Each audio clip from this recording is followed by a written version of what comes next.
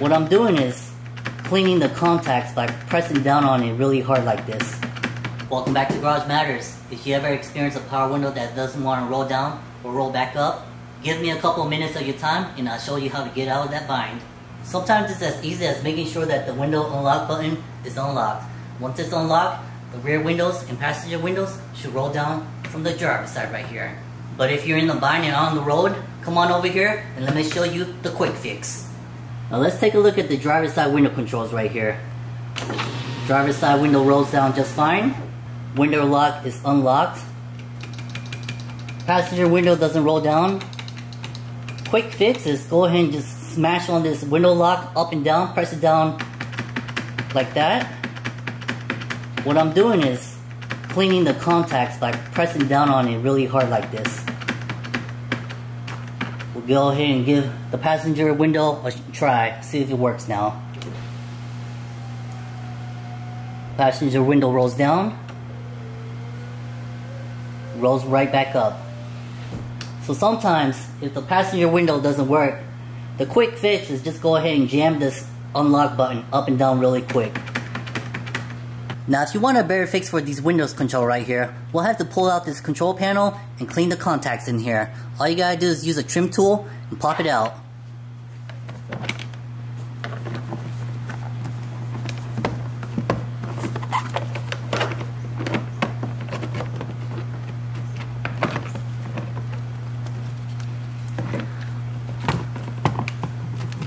Once it's popped out, disconnect the harness.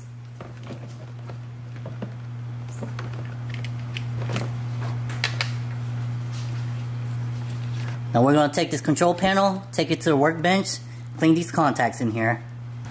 Now these are the tools I'm going to use. I'm going to use this contact cleaner to clean the contacts in here.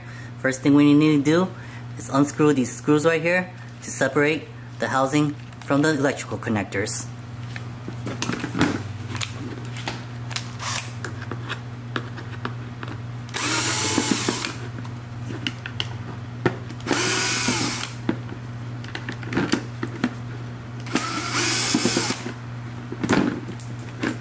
Once those 3 screws are removed, you're just going to go ahead and separate these 2. Next thing we need to do is separate this plastic piece right here. I'm just going to take this little flathead screwdriver right here, pry up in between here to separate it. Now once you got it separated, you want to remove the circuit board from this black housing right here. The easiest way to do it is remove this button right here. All you gotta do is just pull it up and it'll come right off. Now back behind here is the circuit board, but there's a plastic button piece right here. You're just gonna take a screwdriver, kind of slightly push down on it to push the circuit board on out. But before you push it out, you want to keep this orientation right here, and I'll show you why.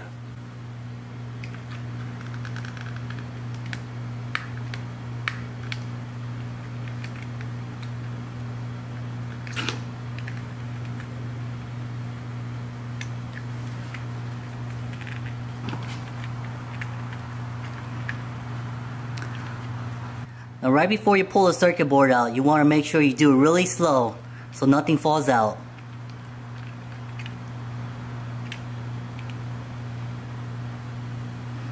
Once it's separated, this is what it's going to look like. Now inside of here you have these rocker switches right here. You want to make sure you take note of how they're oriented, so just in case they fall out, you'll know where they go. This is for the door locks. When you're locking the doors, these contacts right here, they're making contact with these 2 contacts right here to lock and unlock the door. But you want to be careful because these little connectors, contacts right here, they fall out easily. Now these contacts right here, some people like using isopropyl alcohol to clean them with cotton swabs, but for me, I'm just going to use this quick drying contact cleaner. This thing's pressurized and this should knock out all the dust that's in here and clean these contacts.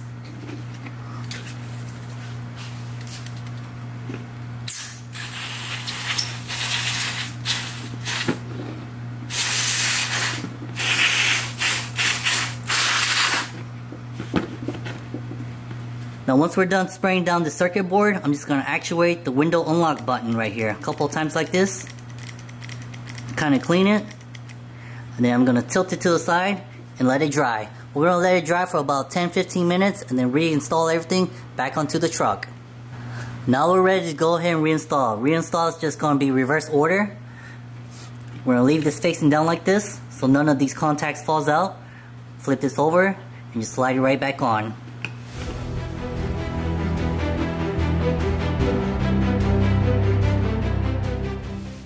Now with this control panel put back together and cleaned, we'll go ahead and reconnect this harness and do the checks on it.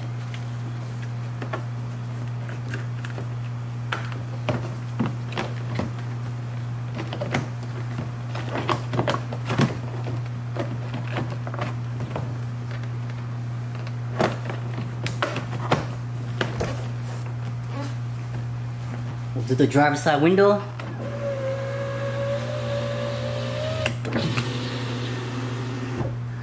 Then we'll do the passenger window over here.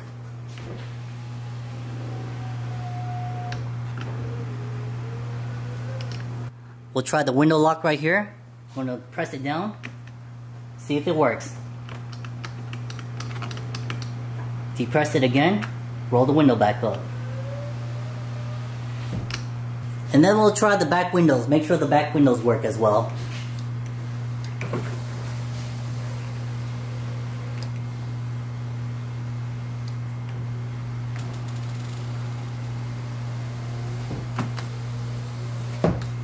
Now after cleaning this control panel, all these windows work again, and it should be fine for a couple more years.